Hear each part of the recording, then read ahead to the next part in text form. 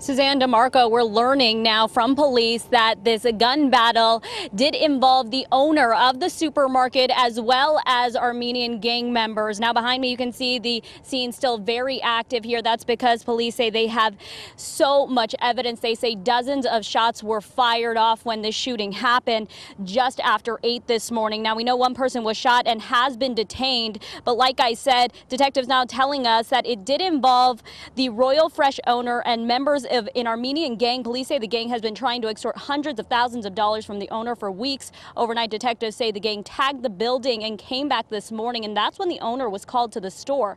Police say the owner shot one of the suspects who was hit in the arm and then grazed in the head. He is expected to be okay, but is in custody.